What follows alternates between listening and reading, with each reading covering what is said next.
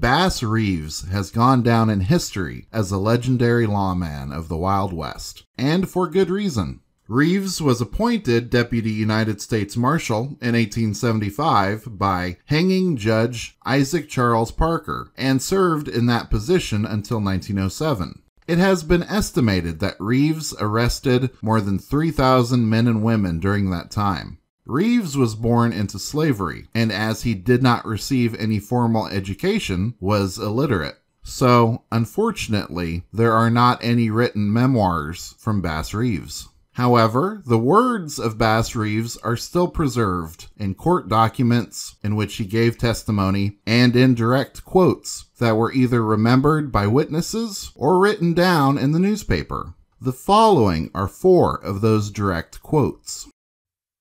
When you get as big as me, a small horse is as worthless as a preacher in a whiskey joint fight. Just when you need him bad to help you out, he's got to stop and think about it a little bit. Bass Reeves was indeed a large man. He stood at 6 feet, 2 inches tall, and weighed 180 pounds. A guilty man always has a fear on him which he cannot hide. I never shot at a man in my life that I did not kill. It is thought that Bass Reeves killed 14 outlaws during his time as Deputy U.S. Marshal. For 31 years, going on 32, I have ridden as Deputy Marshal, sir, and when Marsh Bennett goes out of office, I am going to farming for a living. The Marsh Bennett Reeves is referring to is Marshal Leo Edmund Bennett, who was appointed as United States Marshal during President McKinley's term in office. Bass Reeves worked closely with Leo Bennett, and both had great respect for the other.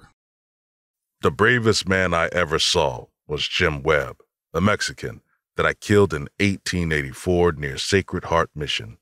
He was a murderer. I got in between him and his horse. He stepped out into the open 500 yards away and commenced shooting with his Winchester. Before I could drop off my horse, his first bullet cut a button off my coat, and the second cut my bridle rein in 2. I shifted my 6-shooter, grabbed my Winchester, shot twice. He dropped, and when I picked him up, I found that my 2 bullets had struck within half an inch of each other. He shot 4 times, and every time he shot, he kept running up closer to me. He was 500 yards away from me when I killed him. When Bass Reeves shot and killed Jim Webb, this was actually the second time the two had a confrontation. Jim Webb had been wanted for murdering Reverend William Stewart, a black preacher, over a fire that had gotten out of control and had spread to the ranch Webb was overseeing. Reeves was able to arrest Webb at his ranch, but Webb would later be released on bond. Webb would not appear for the murder trial, and so became a wanted man once more. Bass Reeves tracked Webb down to a general store, and the gunfight ensued. On his deathbed, Jim Webb offered Bass Reeves his revolver as a gift, and told Reeves that he was a brave man.